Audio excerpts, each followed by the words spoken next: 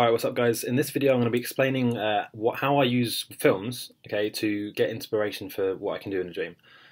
So this is going to be more focused on inspiration as opposed to actual techniques, but it's going to explain a couple of films which you can watch, which are going to, if you watch them, you'll get a better idea of some things you can do in a lucid dream and how they can help you. Okay, so the first one is, actually before I go into that, actually I just want to explain a bit more about what I mean. So when you watch something, okay, when you experience something in real life, usually that seeps into your subconscious and you have a memory of it, right? So the idea is that if you watch a film in which someone is using something you want to do, like a superpower, they're visiting a certain area, okay, whatever it is, if you take that information in and you experience it, then you'll be able to replicate it in a dream. Okay, so this is how I learned telekinesis, okay, in a dream, of course. Which is the ability to move objects with your mind. So you can lift like a car up in the air, you can lift a building eventually, or like small things like you could lift, you can lift a cup up, whatever it is, okay, without touching it, just with your mind. So yeah, to actually learn that, I watched, I think it was X-Men, and I watched Magneto using his power in X-Men, and I tried to replicate that in a dream. And then after that, I watched other films like Chronicle. This is another one, Lucy.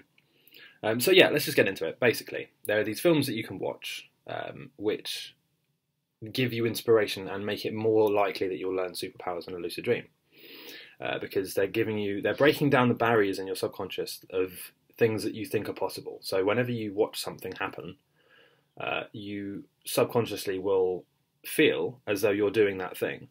This is because of what's known as mirror neurons, which are firing in your brain, which connect you to what you're experiencing. So if you watch someone flying in a film, even though you know you at least know in waking life it's not possible, you still feel and emphasize, I can't even say the word, you feel what it would be like to do that thing because you're watching it, okay?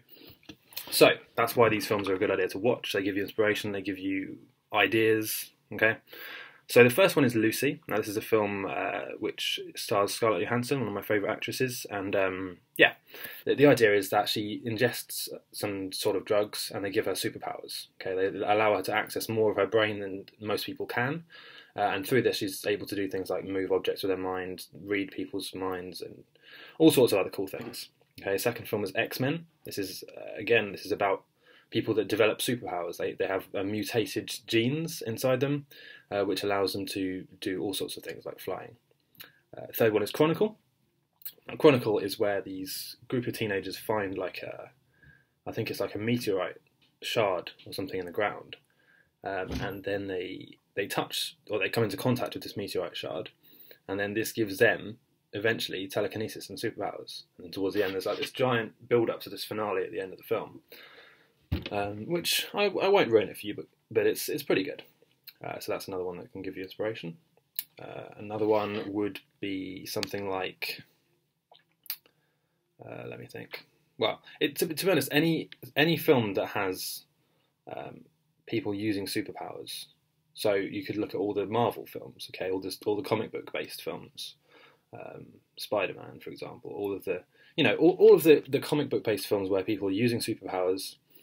If you watch these films, okay, you will get an idea of how it feels to use these superpowers, and you'll be able to use them in a dream. So if you have any questions, please leave a comment, and don't forget to subscribe.